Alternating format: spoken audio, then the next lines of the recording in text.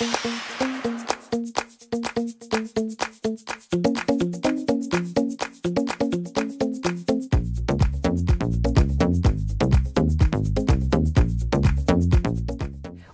to this week's facelift makeup tutorial. Yes, it is that powerful. Many of us have either genetically inherited downturned features, or as we age, our features tend to move downward and sag a little bit. It is amazing the power of makeup to be able to change shape and to create lift. So this is going from downturned to upturned. This is how you erase 2020 from your face and get your happy back on. It is the beauty of makeup, in my opinion. It's one of the things that I love so much about it, is the transformative effect if you so choose. I love being without it. I love au naturel. I think that's the beautiful thing also of being a woman in her prime, is the love and acceptance of who she is and what she has. But at the same time, if you have the tools in your toolkit and the skill set, you have an amazing opportunity in the right moment to be able to create powerful change. And that's what I want to impart in today's video, is the ability to do it if you so desire. I'm starting with a bare face. I have parted my hair down the middle. I'm just clipping it back. I feel like a 12-year-old here today, but that's okay because I'm going to split my face in half, essentially. I'm going to do makeup the wrong way on one side, the right way on the other side. So at the moment, I'm going to apply foundation and concealer and primer and all of that, not necessarily in that order. I will also provide a link to my No Smudge, No Budge makeup tutorial as well to help you keep your makeup in place. But I will revisit you in just a second when all of that's applied. Okay, great. Here's the starting point. Everything will be listed in the description portion below so you can find all of the products used. We're going to start with the eyebrows, and I'm going to show you, since they are the window to our eyes, how framing them can really initiate whether we're going to have an upturned eye or a downturned eye. For full disclosure, I just had my eyebrows tattooed and microbladed about a week ago. So thank you, Connie, because I now feel like I've got thicker brows again, but I'm still going to use a brow pomade to really emphasize this and show you the difference between how you fill in your eyebrows. So let's use this side of my face, which is camera right for the downturn side. Camera left will be the upturn. So when we're going in with our brow and we fill in, the area that we have to be really, really careful with is this outer portion of the brow, the part that turns down. We have to be careful not to overemphasize that. So since this is the wrong side, I'm going to follow this line and I'm going to make it even a little bit longer, because sometimes we do that as we've lost brow fullness and definition. We go in, we thicken, we lengthen, but we make the mistake of lengthening and pulling the shape downward. So this brow is going to be my droopy brow, and I'm just going to carry that tail down. All right, for comparison, this side, we're going to change the outer part of the brow, and we're going to flick it out a little bit. So I'm building in my base underneath.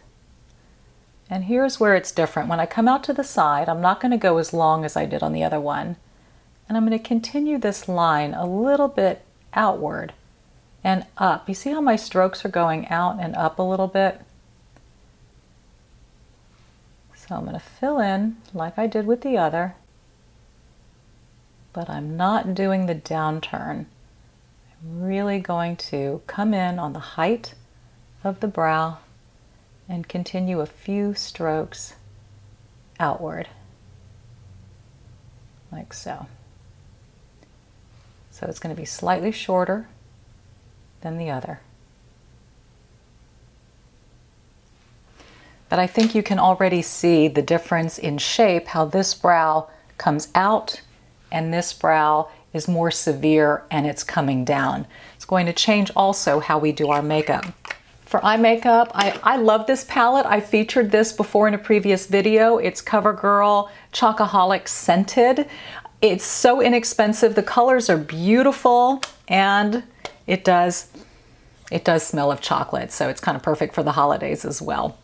So what happens is our lids start to get a little bit heavier, and we are often accustomed to putting the lightest shade on the lid. And what that can do is that can really weigh the lid down, actually, make the lid seem heavier. So on this side, I will use the light shade on the lid.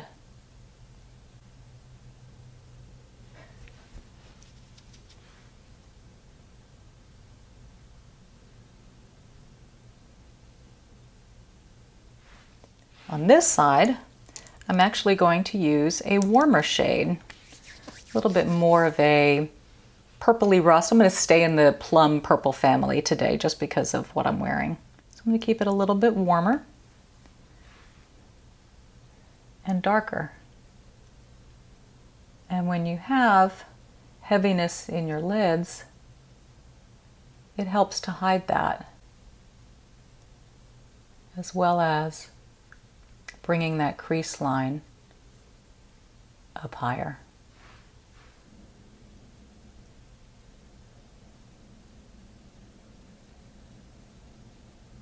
Here's the important part of this process, is this is the eye that's going to have the upturn. So to do that, we have to be very careful not to drag the makeup down. So just like the outer part of this eyebrow went out, the outer part of this makeup is also going to follow that line and just sort of go up and out. A lot of blending, a lot of smoothing. But we are following this line, this framework that our eyebrows have created. So I'm going to stop right there. On the eye that's going to be the mistake, I will take the same darker plum color, and I'm going to now follow the natural shape of my eye, which is more of a rounded downturn. So I'm going to go in the crease. I'm going to make the mistake of not going high enough in the crease, and I'm going to follow the shape.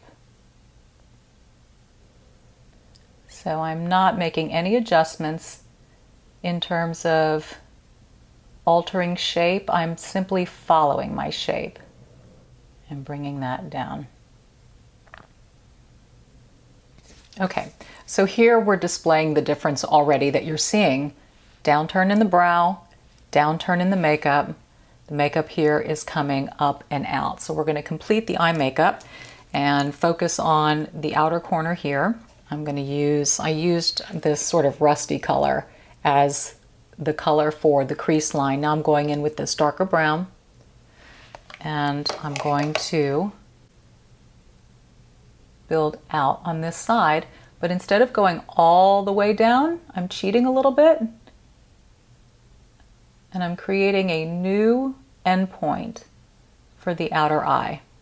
And I'm lifting that out to meet the area that I had just built.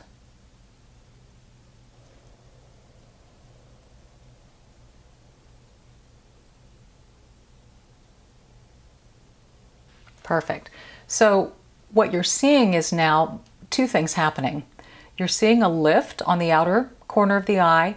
You're also seeing a lengthening that's going on because I'm going to slowly soften and blend this shadow to come out and match this outer corner of my eyebrow. On this other side that I'm doing incorrectly, I am just going to follow this natural lash line, and I'm going to block in with that darker brown.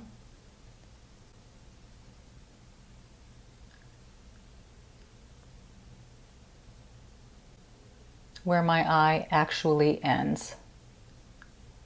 Okay, now I'm going to take my blending brush, and I'm just going to whisk this together to raise it a little bit and soften it. This, I'm just following the shape that I've created. Now I'm going in with the light highlight color, And here I am just sweeping right, hugging really, really tight to my brow bone and just underneath my eyebrow. Not going too far down because we don't want to create too much heaviness on that side because we brought our warmer color up higher. The mistake often on this side, the droopy side, is to do too much white here, which really emphasizes that orbital bone and the droopiness that naturally occurs in the eye. I'm already seeing a big difference. Liner is really going to emphasize this. So on the correct eye, I'm using a black liner. I'm going to top line, which means I come from underneath and I hug the eyelashes coming from the underside. So you're basically just sort of going back and forth. I'm not going all the way down. Again, I remember I created that artificial endpoint, so that's where I start, right there. And I am just wiggling in my lash line. And I don't want this to get onto my lid. This really helps to create an open eye look and not heavy on the top. We're basically doing the antithesis of heavy. I'm going to make the mistake on this side of my face. I'm going to come from the top and I'm going to draw in on my upper lashes.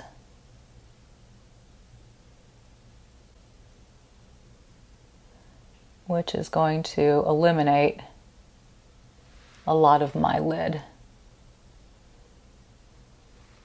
The biggest mistake that we make in terms of downturned features and emphasizing that, and it's something that you never ever see me do, and that is taking an eyeliner and rubbing it in my lower lash line. Now there's a difference. When I do a smoky eye, I'm actually inner rimming, and then I use a very light medium shade to smudge in my lashes, but still my emphasis is across the top. It doesn't mean that you can't put shadow in your lash line below, but it needs to be on the lighter medium side and not dark. But oftentimes we take a dark liner, and this is a dark chocolate brown, and we line our lower lash line.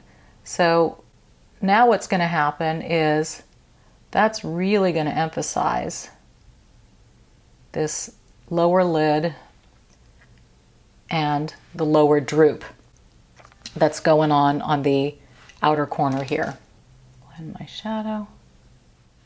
So now I have basically followed along this brow shape line. I have followed my natural eye curvature, and in doing so, I have created a heavy, blocky look that looks sort of sad and older. This side so far is looking much more lighter and more youthful. I am going to leave the bottom lashes alone because I'm going to go with a darker lipstick today, so I don't want to overdo the eye look on the good side. So at this point, I would take my eyelash curler, curl my lashes, and we'll do it on this side too, just so you can see. And now mascara on the good side is only going on the top line.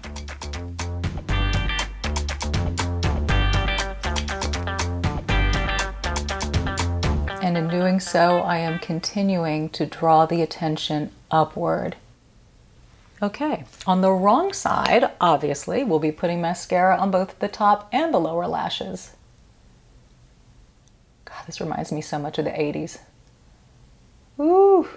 See, with the eyeliner up higher, you don't nearly see the length in the lashes because you've covered too much of your eyelid, and therefore your eyelashes up top don't stand out either. All right, now let's bring in some lower lashes. I haven't done this in decades. They look like little spider legs. And this is just really exacerbating the problem of droopiness. It's just pulling everything downward. Okay, big difference, but I'm not done yet. I still have another trick that I like to do to really help bring the outer corner of the lashes up, create more of a cat eye and a nice lift. You know I am a huge fan of the magnetic, the magnetic outer wing lashes. They're just floating around on this tray here. Hold on. Okay, the magnetic outer wing lashes. I'm going to use the outer for the left side that you're seeing. These are the 0.2 millimeter, and they just go right here on the outer corner. But really create, once they're on, a nice little added lift.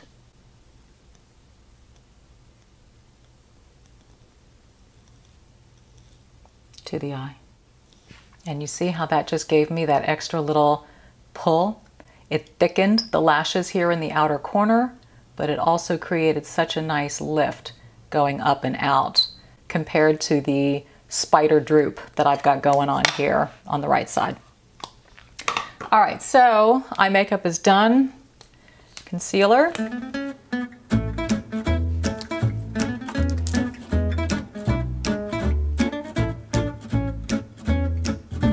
The other trick is with the good eye, I use the concealer to clean up anything that's dark that may be hanging below and really help keep that line nice and clean, going no farther than the outer corner of this eyebrow.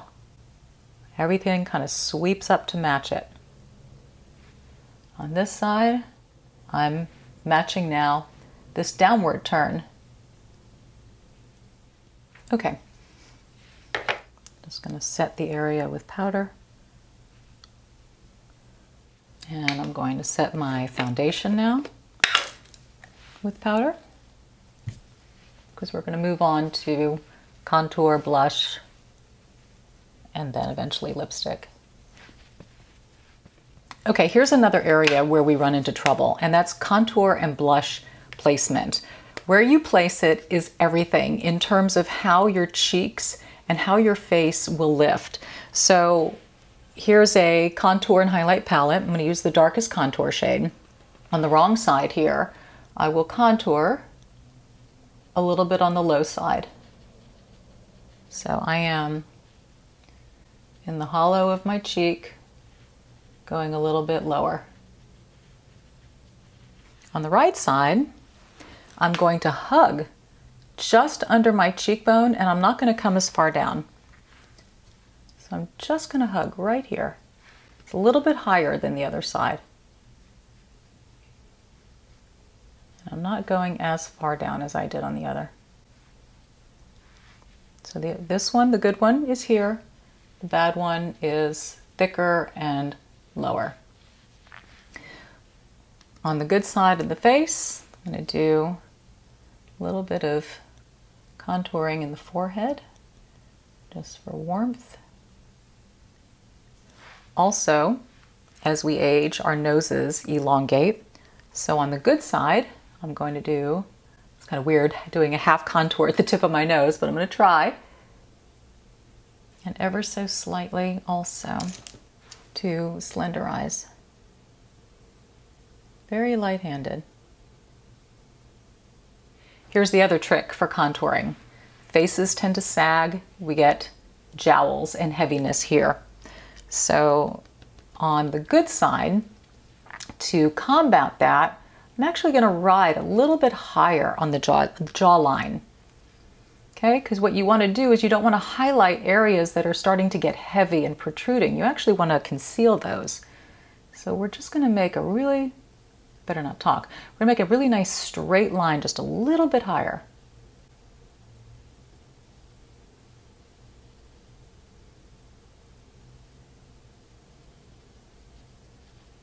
And then gently pull down. So I'm essentially creating a new artificial jawline. This side I'll leave alone, just for full effect. Placement of blush, placement of blush. Okay, on the wrong side, we're gonna take our plummy colored blush and we're gonna go just above our contour, filling in here on the lower side. Ooh, I used just a little too much, hold on. Okay. Blush is coming forward and it's a little heavy and it's a little low. That's the mistake. The correct way is a teeny, teeny, tiny bit, and this may shock you. It is way up high. All right, you want an instant facelift? You put your blush way up high, starting right up here on the cheekbone. We are staying out to the side. We are high, and we're up. Shockingly up, but this immediately creates the illusion of not only higher cheekbones, but the illusion of going upward. I mean, I can purely see the difference as I look in the mirror here of just being a little bit softer, but the placement of the contour and the blush higher and more out to the side is really transformative in how your face reads. Okay, now comes the next, probably most important part. That is how we draw in and define our lips. So as you can see, I naturally have a downturn in my mouth. Always have, always. So my lips have always kind of come out and arced downward. And as I get older, it becomes even more pronounced. So how do I counteract that?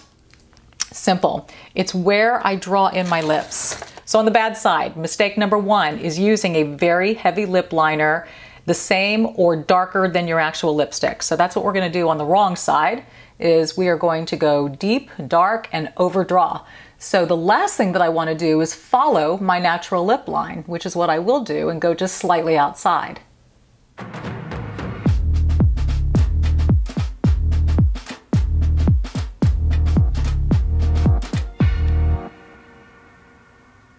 Basically, I've followed the shape of my mouth.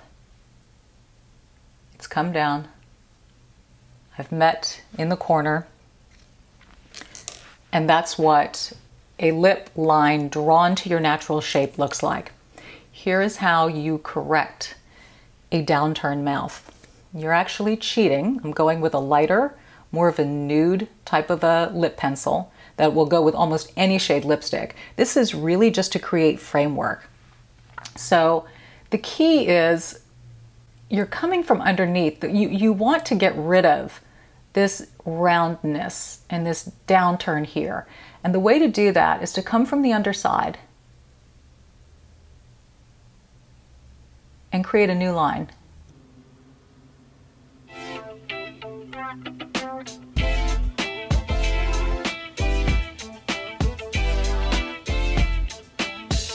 So instead of rounding here, I'm also going to make a little more of a point here.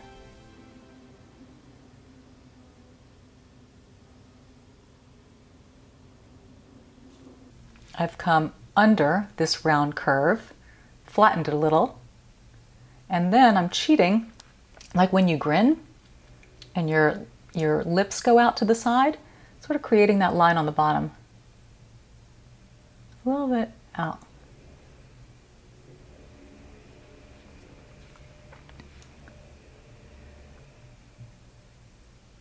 On the bottom.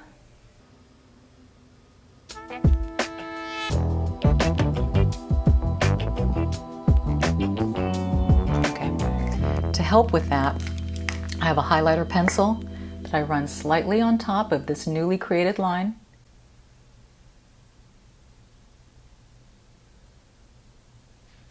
To help block in and eliminate that natural boundary of my lip. And lighten just above the area where I used my lip liner. All right, so lipstick, it's a matte pencil, kind of a plum color. I'm going to follow the line of my natural lip line on the wrong side.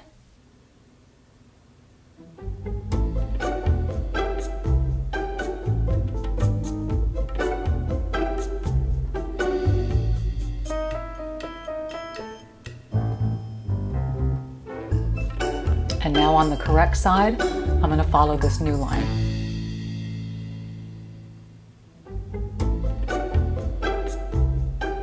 The color is not going on the outside, it's coming from the bottom.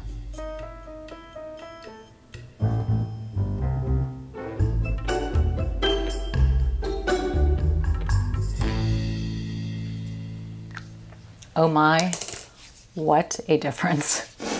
Okay, just to help, let's do this. Ready? The wrong side. Do you see how following my own natural lines and shapes created such a downturn? The right side. How using what I have and cheating and flicking out has now created a completely new line, a new look, and it's as if I went to a doctor's office. The power of makeup. It is profound.